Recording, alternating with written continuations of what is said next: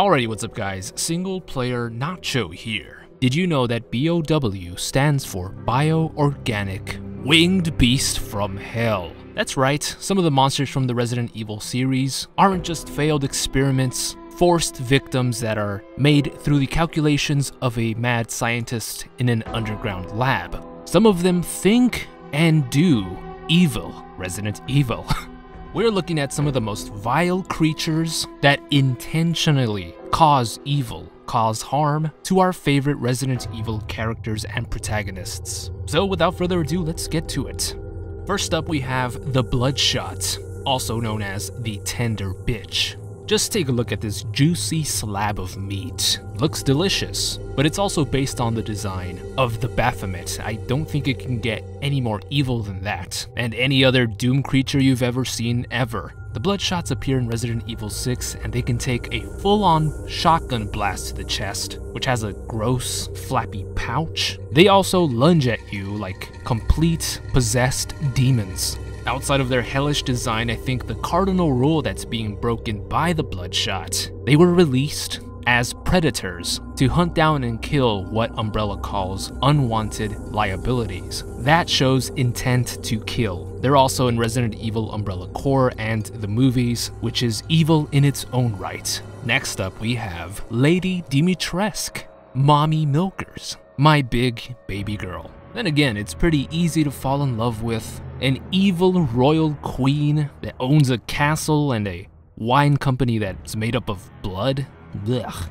Anyone that's played through Resident Evil Village knows why Lady Dimitrescu is on this list, why she's one of the most evil of the four houses. She chooses to use her powers given to her by Mother Miranda to inflict the most damage on the villagers, on innocent people. Anyone that passes by becomes wine juice for Lady Dimitrescu. She's also very torturous with what she does. There's a goddamn BDSM chamber underneath the castle. Blood spilled abound. I mean, there's just so graphic, so graphically evil. She's also a very evil parent because she has those 3 Dimitrescu daughters that are influenced by Alcina's naughty ways. So a bad parent, it means that she's pretty evil. Next up, we have the Chimera, also known as Jesus Christ. I gotta mention Jesus at least once during this video. We're talking about a B.O.W. that is created in a manner so evil, it's biblical.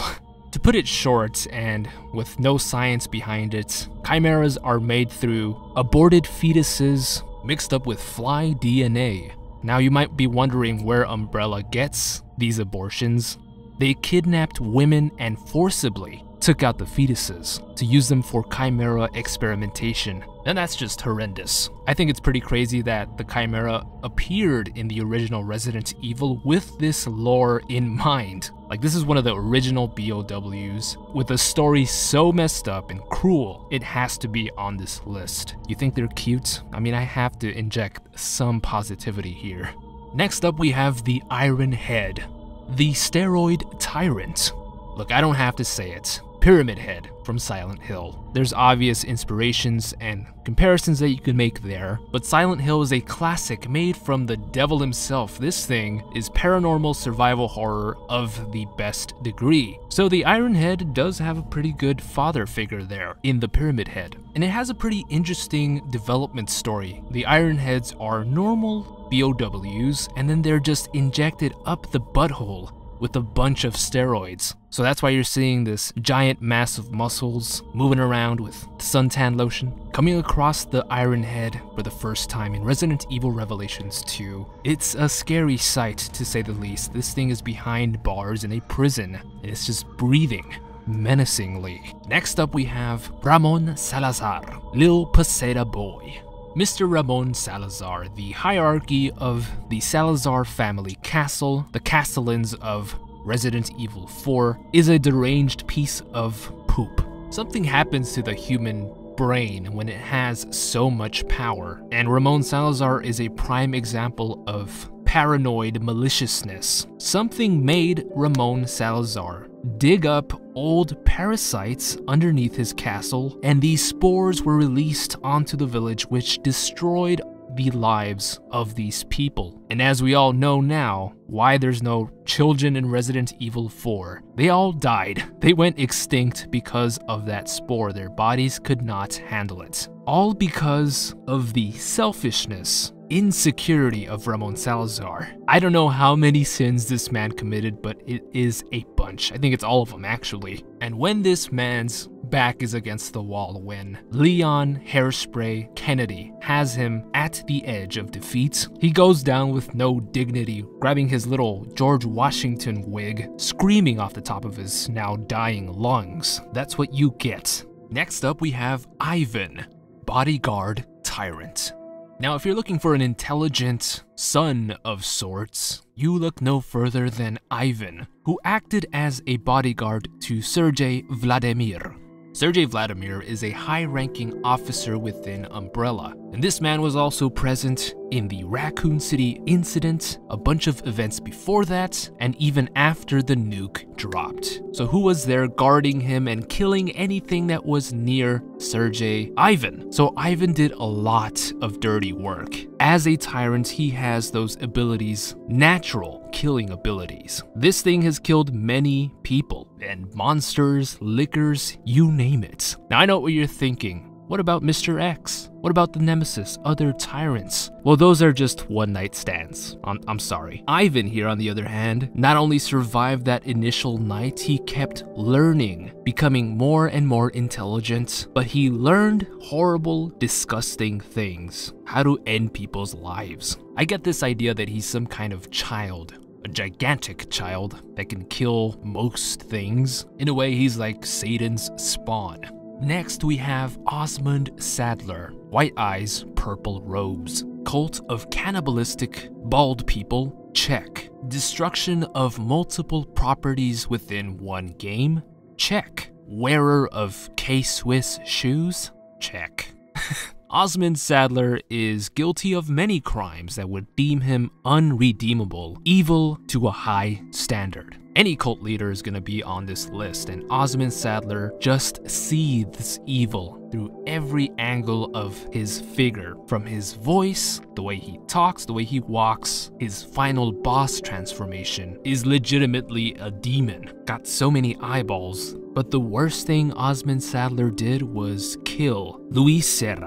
How dare you? And let's take a look at OSMUND Sadler's overall world domination plan. He kidnapped the president's daughter. The plan was to infect her and then take her back to the States, where she would start infecting everyone with her beautiful, beautiful singing voice. The world domination plan alone is evil to its core. OSMUND Sadler, just where did he even come from? You know, which layer of hell is he from? Next up, we have a pretty surprising addition to the list. Not really. It's Chief Irons. Creepy motherfucker. On the front end, Brian Irons, the chief of Raccoon City Police, comes off as just the big hemorrhoid. But what you're actually looking at is one of Raccoon City's secretive serial killers. The chief would use his unique position within law enforcement to sexually assault and murder people. He apparently had a thing for young, blonde, white women in their 20s. You can see this in the Raccoon City newspaper file that states all of the disappearances have something in common, and that common thing is that Brian Irons killed them. He would take the bodies through the sewer. Just take one look at this creep's office and you'll look at so many off-putting things. The bottles of chloroform, the animal cadavers, and of course, the dead chick on the table. And this is hardly the last crime Brian Irons would commit. He was also basically responsible for Umbrella's involvement in the entire Raccoon City incident. You have to remember, this man took bribes from them to keep everything hush-hush. Mountains of allegations of sexual battery, abuse. There's just no limit to how evil Brian Irons is. And I know what you're thinking, he is not a B.O.W. Well, he does kind of transform for like 5 seconds, and he dies. Yes, I love it. That's right, bitch. You don't get a cool B.O.W. transformation. Next up, we have EXCELLA Gion, Wesker's simp. Now let's just get this out of the way. Yes, EXCELLA is a very attractive video game character, but that's it. There's nothing good about this person at all. Let's start with the fact that she was not only born into a wealthy family, using that title, she gained access to Tricell, a B.O.W. producing company. So she took Tricell to an extremely impoverished region in Africa, and there she would use its inhabitants as test subjects for Tricell, a literal poison injection to this poor place.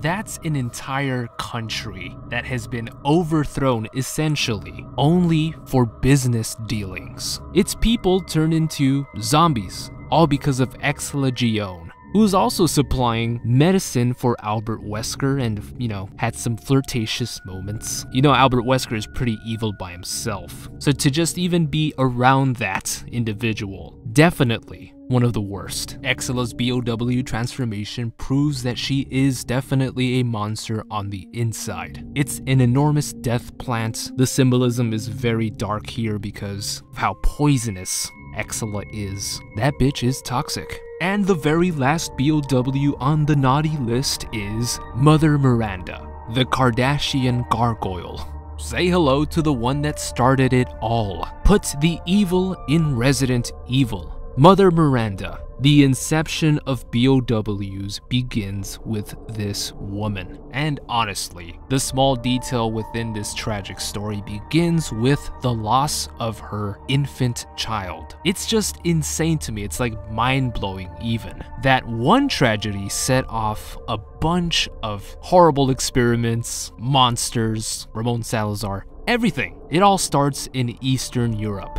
where in the early 1900s, Miranda lost her child through the Spanish flu. Now, as a scientist, she began looking at alternate options to have her child reborn.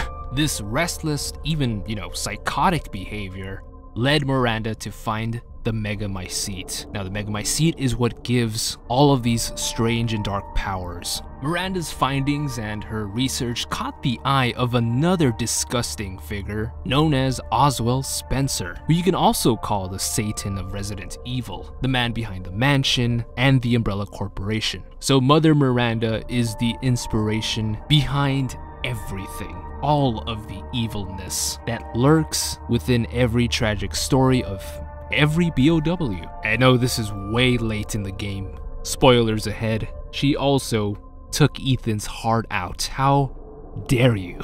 Miranda took the leaders of the four houses forcibly, gave them Cadu, a little bit of Megamycete powers, and these four leaders, Lady Dimitrescu, Donna Beneviento, Salvatore Maru, and Heisenberg, they all went on to create inexplicable, horrifying experiences for everyone else. And the trail leads back to Miranda, who in my mind is top shelf evil. Well, thank you so much for watching this video. Who do you think is the most evil B.O.W? Who's the most evil looking B.O.W even? Comment down below your thoughts. Don't forget to like and subscribe for more Resident Evil videos, horror lore, mysteries, and lists. All of the support is greatly appreciated. I really hope you enjoy the stuff. Again, guys, thank you so much. Have an awesome rest of your day. And as always, stay single.